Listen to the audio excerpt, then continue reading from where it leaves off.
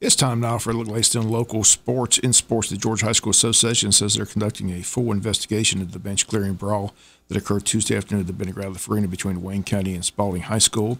Every player was ejected from the game, which stopped the game, disqualifying both teams from the state tournament. And GHSA says the athletes face additional sit-out penalties. The customary is 2 games. Steve Figueroa of the GHSA says the 2-game suspension takes effect immediately. They stated if a girl basketball player was to play a spring sport such as tennis or golf, the 2-game suspension would begin right then. Those that just play basketball will be forced to sit out 2 games next season. GHSA Director Robin Hines sent out a statement which reads as follows. He says, quote, "There's no place within the Georgia High School Association for this type of behavior.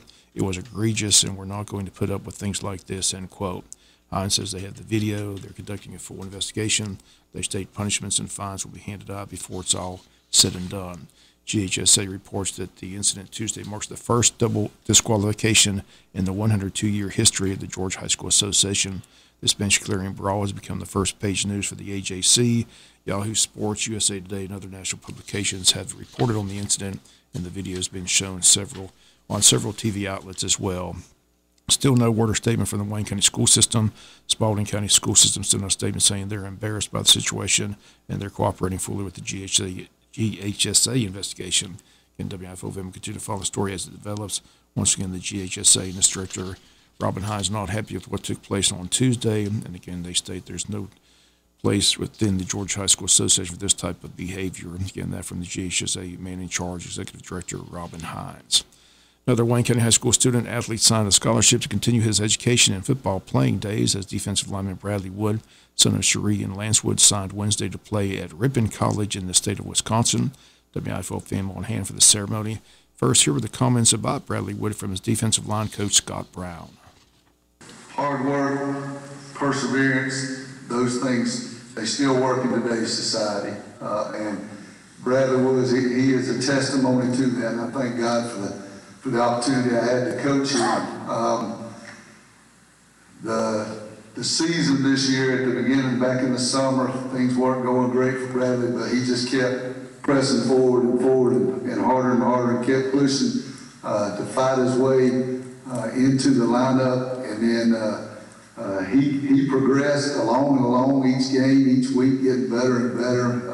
And we found out later on in the season that we needed to have him on the field, whereas we felt like he was a bonus early on. It was a must-have out there at the end of the season.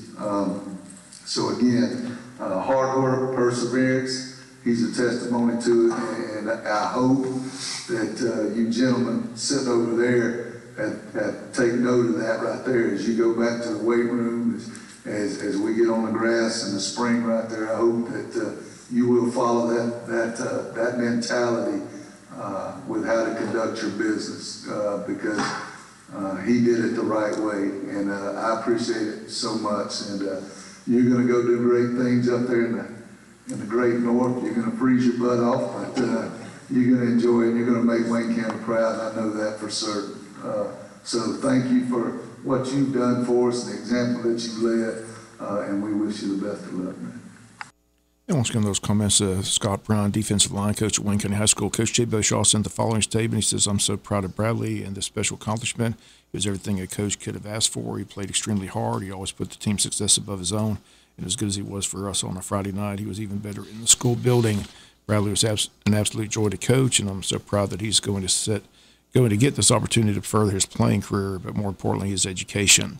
WIFO fam had a chance to talk with Bradley Wood, learn about his decision to head to the state of Wisconsin. Bradley Wood signed a scholarship today to go to Ripon College up in Wisconsin. Is that correct? Yes, sir. Tell us how this came about. A field level app I got on my phone. They followed me and then texted me and said, "Hey, come up here and go on a visit." So I went on a visit, and I loved it. I loved the people up there, and I loved the facility, and I felt like I was at home up there. So I'm definitely ready to go back and start my journey.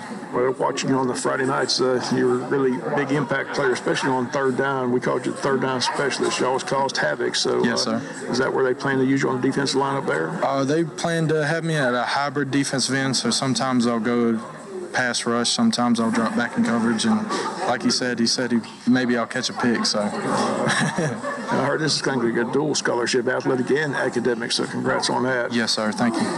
Academics is important, isn't it? Yes, sir. It is important. And if I would have took it a little bit more serious during my freshman year, I probably would have got a little bit more out of it. But a lot of people don't take the first year real serious. Well, Wisconsin's a long way. You ready for that long trip and not gonna get homesick, are you? Well, I'm gonna get homesick, but I ain't gonna be no 2 hours away. So it's gonna be 22 hours away. So it's gonna be a long ride. I understand that. Well, again, we wish you the best of luck and congrats on the scholarship. Yes, sir. Thank you. And once again, those comments of Bradley Wood again going to Ripon College after graduation. High school baseball team has the day off, but they'll be in action Friday and Saturday at the Georgia Dugout Classic in Emerson, Georgia. They'll play Friday at 6 p.m. against Loganville High School, and then Saturday a doubleheader. First game Saturday at 10 against Winter Park, Florida. Then at 3 p.m. they take on Hillgrove High School out of Atlanta. The WIFO fan will be at the Georgia Dugout Classic. We'll bring you all 3 games this weekend, and first game Friday night at 6 p.m. against Loganville. Today, both middle school baseball teams are in action. Arthur Williams hosts Brantley at Bill Morse Park. Martha Puckett is at Ware County. Martha Puckett, a 12-11 winner this week over Jeff Davis Middle School. Winning pitcher Clayton Blocker, he allowed just 1 earned run, 0 walks, 2 strikeouts. Other pitchers Riley Martin, Hutch Scapino, and Ryder Highsmith. Kane Flowers led the team in hitting. He went 3 for 5. Huxley Dennison went 2 for 3, and Sammy Tyre went 1 for 2. Again, the JV baseball team's in action today. They host Pierce County at 5:30 p.m. Rec basketball this week. The All-Stars are underway. The 10U boys lost to Camden County 44-27. Men's Golf Association has a meeting on Thursday, February 29th. That will take place at 7 p.m. in the banquet hall at the Pine Forest Country Club. Dinner will be served at 7, followed by a business meeting. Again, that's taking place Thursday, February 29th at 7 p.m. The meeting of the Men's Golf Association. And the Men's Golf Association gearing up for their Winter Blues Golf Tournament. The date of that, Saturday, March the 2nd, 8:30 a.m. shotgun start, 3:30 per team. It's a 27-hole one-day event. A fried chicken lunch will be provided.